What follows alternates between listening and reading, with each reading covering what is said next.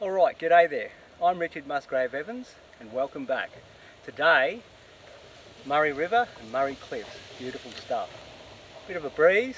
We're tucked away in the shadows here. It's a nice little posse I found myself. Now today, basically the composition is all going to be about those cliffs and the beautiful reflections of the water. Just a simple composition, but hopefully the simple composition will help build up strength through simplicity. Okay, now basically what I've done is I'm working on the clear prime Belgian linen that I do, working with the oil paint again and with the palette knives. Okay, so now I've just blocked in a quick few lines to just fill the cliffs, and now I'll go for the biggest differences, which is, let's have a look what you got there. Okay, might just put some of that sky in first. What have you got here? A bit of blue, a bit of magenta, cobalt blue, magenta, and a tiny bit of burnt sienna just to knock it back a bit with a bit more magenta. I'm trying to build, there's a few clouds there that are fading in that top corner, but they're kind of a grey colour, but they've still got some sort of colour left in them, so just a nice tone like that. Let's have a look. Good, it's a neutral tone with a little bit of colour in it. So just slide that on. This gives a slightly darker background so the cliffs can really pop. With that slightly darker backdrop, you can probably get those cliffs to jump out a little bit more when I'm up to that stage. White, yellow ochre, white and yellow it. Got the willows here, hang on. Hold them back. Oh, it's a bit of fun. It's going to end up in the paint.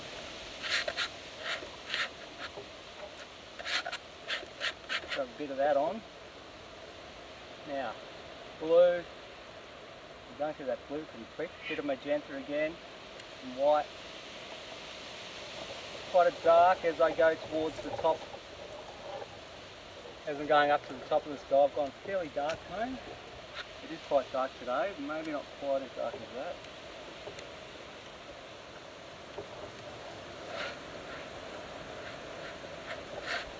Get that in. Now I've got a bit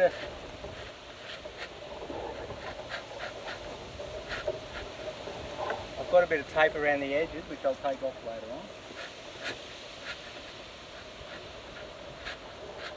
Got a basic feel now.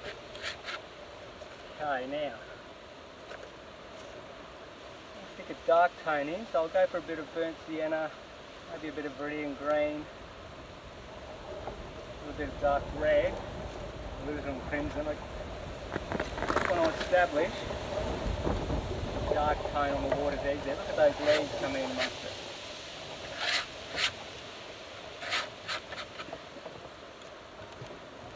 Just something to work with as an accent. A lot of that will get covered up again. But the idea is, lighten it a little bit as I go back that way. The idea is you've got your undertones you can work back to. Now, the green again, yellow ochre and burnt sienna. Just going to paint the shadow tone of some of those trees on the other side. There's just a few, not too many.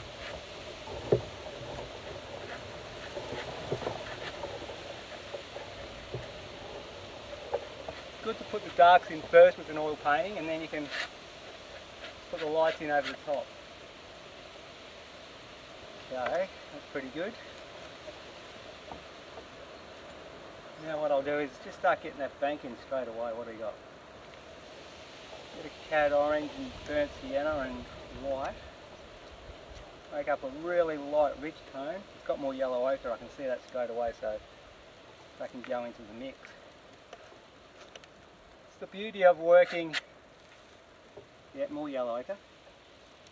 The beauty of working on site means you can see all those subtle colours much easier than if you're doing it at home from a photo.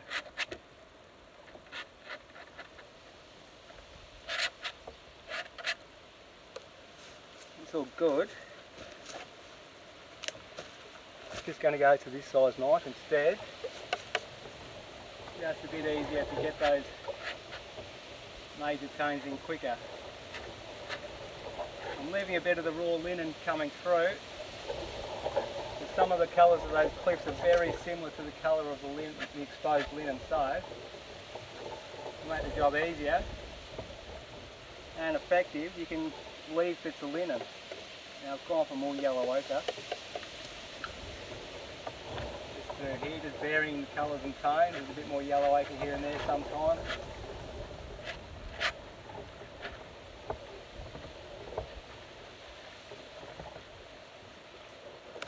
Stand back and have a look at that one. Okay. Alright.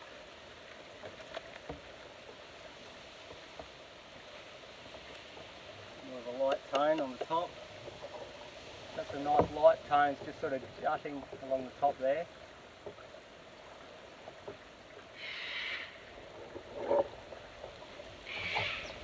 Kind of a limestoney, sandstony. See those birds on the other side, beautiful. Okay, now, orange and yellow ochre again. Just go a slightly deeper tone than the actual colour of the cliff. I'm going to put a bit of that reflected in now by pulling down with the palette knife. Going across as well. Pulling down to give the illusion of reflections.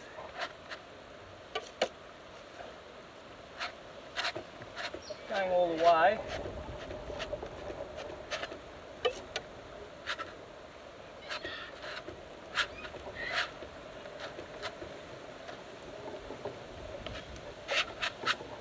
Okay. Down a bit, where the light tones are. Stand back and have a look, eh? So that's good. Now I'm going to paint a bit of this green water. So some of that viridian green, a bit of that sky blue colour, yellow ochre and burnt sienna to make it more of an olive tone. Slightly lighter in tone, a bit more blue from the sky. Let's just have a feel. I'll just put some in, see what it looks like. Not too far off.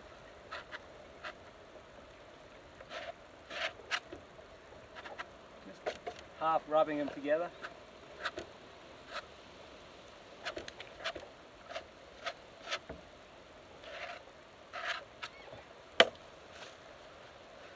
Got this knife here for a minute.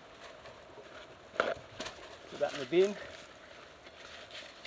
And what I might do is just pull through straight like that, wipe it clean. This is like, really mimics the reflections just by pulling straight through. Clean knife every time.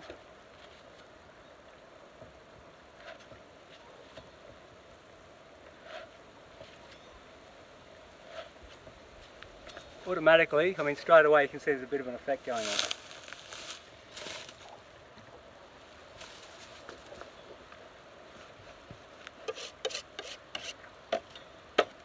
A bit of a spot here. Wipe that knife clean. Just might put a bit more of that high level cloud. It's quite nice. Really got a bit of yellow ochre and white. A little bit of burnt sienna maybe. Because as it mixes with the sky, it'll tend to go a bit green if you just use yellow ochre. So a bit of that burnt sienna seems to stop that. That's two burnt sienna. Let's go a bit whiter. Got to make it up as you go by feel.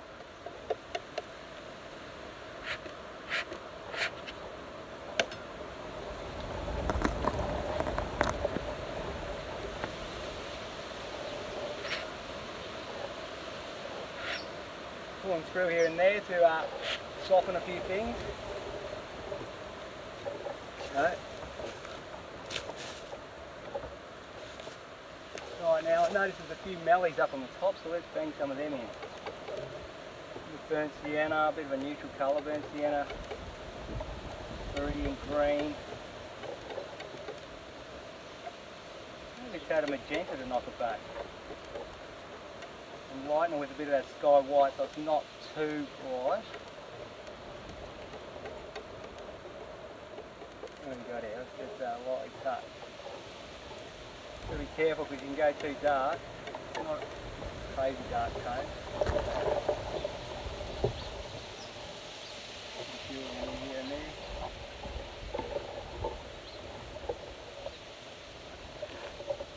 Okay, now yellow ochre, green, white. Mixing up a bit of a light source for some of these gums that are just nice little gums on the side there. A little bit of grass, like I said, had the shadow of the grass in first. Now put in the light source. Stand back.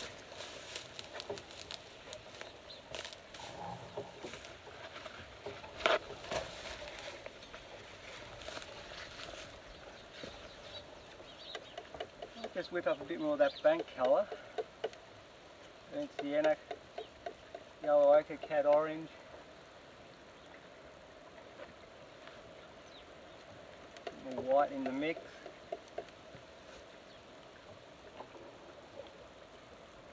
Just lightly dragging it on, going a bit thicker because the cliffs are quite chunky. And the water is the opposite. The water is soft and reflective. Some of this stone up here is quite weathered and it's more of a complementary kind of a grey magenta colour, so that's a good way to make the use of warm and cool contrast. So I'm throwing a bit of that in.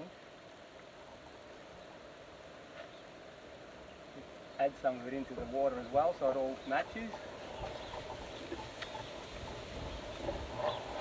Some of those greens through where the grass is just meeting the edges.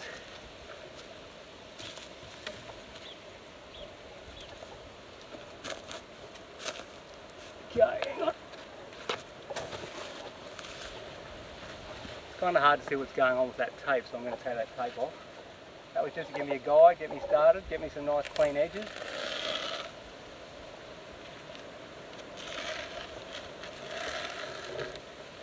Take that off. It always looks different when you take that off. Sometimes it's good, sometimes it's not, but well, there you go, look at that. Added a bit of extra texture there then.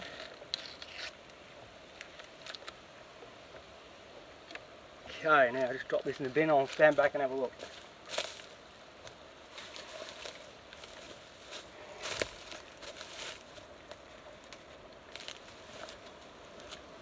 Right, what have we got here?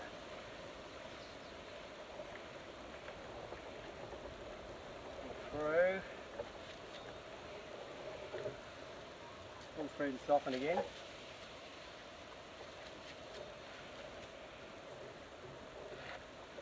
Lightly touching with the knife, just ever so slightly soften. Just with a clean knife, just lightly dragging through. Just pulling those things up a bit.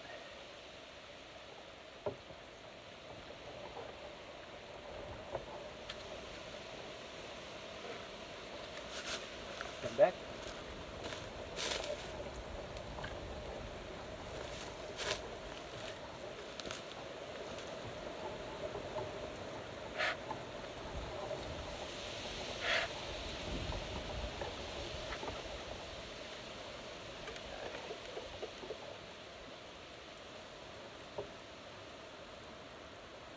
Sun's gone beyond the cloud for now, but that won't matter.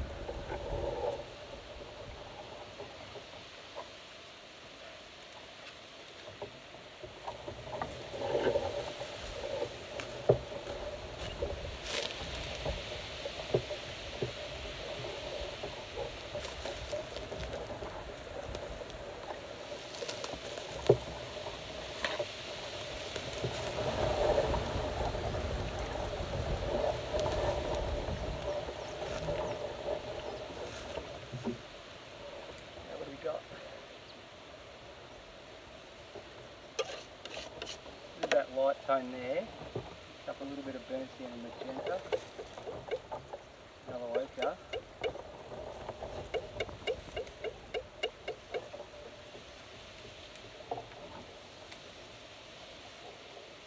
in a few of the shadows that are there on the cliff where it's catching the light, showing the erosion and contours.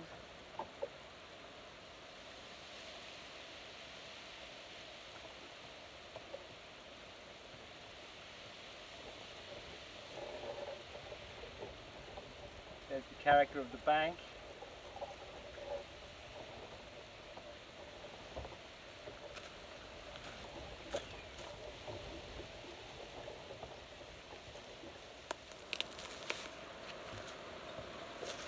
Getting there.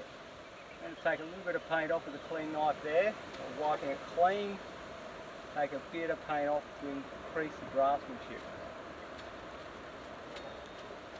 The sun has gone behind a cloud. I wish it was back out because I was painting a nice sunny day, so it's a bit hard to see now what's going on. I'm waiting for that sun to come back.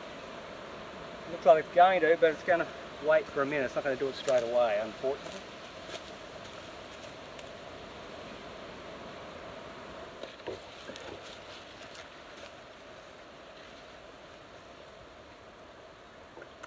Okay. There's a bit of sunlight coming back. Just mix up a bit of, there we go, sun again, you beauty. Magenta and blue here. I'm trying to mix up kind of a dusty grey trunk colour.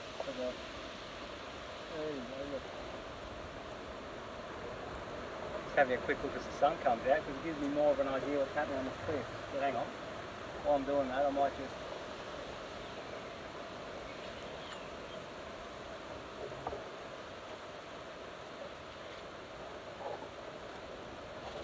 going to introduce a few of those trunks. They're quite purple, which is quite interesting. They look nice.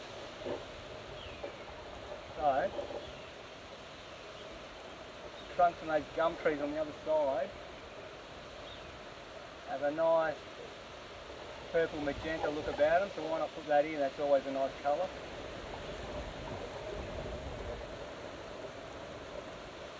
There's a little reflected version down there.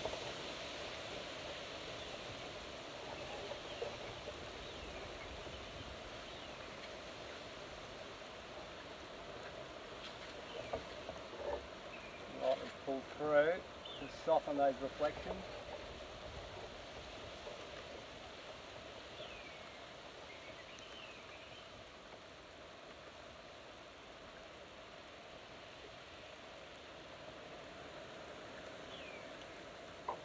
Just making up, lighten that tone a bit, making up some of that foliage again for those gum trees on the other side. See if that's about the right tone. That's about it. Yeah, that's good.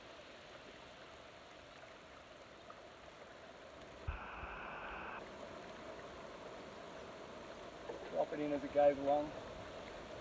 Drop a bit in there.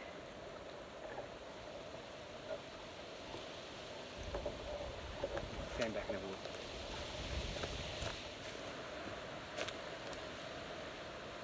All going good. Up a very light bluish tone here over with this sky blue.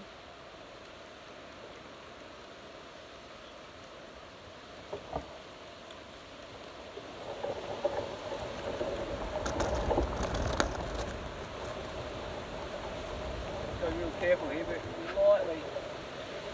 lightly drag it across where the wind's coming across and catching the water. Very light touch here.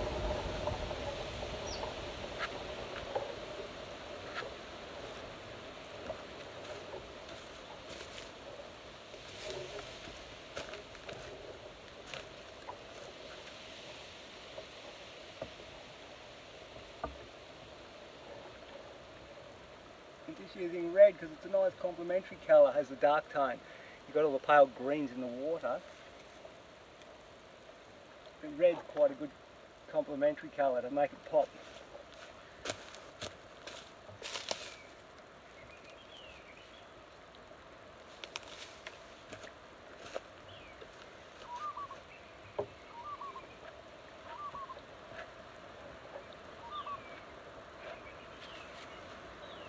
Where's that big knife gone? Where's that big knife?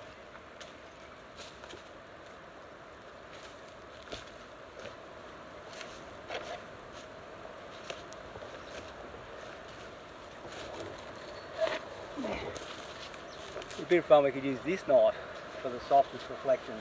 That way you can just grab hold and do it in one go. Like put her on here, slide straight down, look at that. That gives a very contrasting effect. That's a very contrasting effect compared to the chunkiness of the cliff. We've got here, I can see blue here, that's it.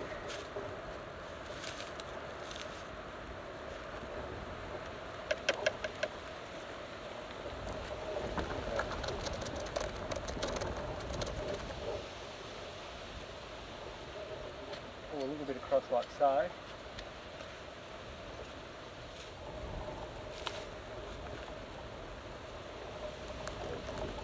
Bit of cobalt blue and magenta. There's some really nice pale shadows from this gum tree behind me, just cutting across. Got to be gentle for this one. Got to make them light.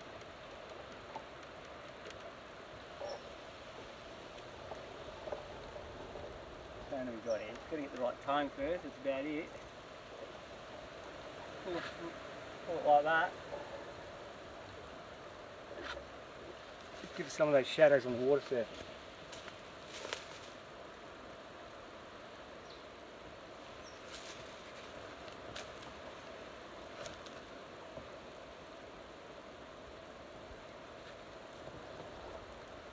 Well, kind of it. I mean, we've got basically what I was after.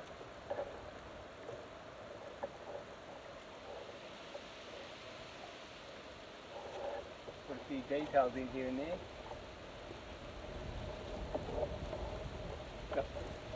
That'll do, I'll just leave it at that. But as you can see, the basic oval effect is there. We've got the beautiful cliffs and then that reflective quality of the water. Alright, no worries. Thank you.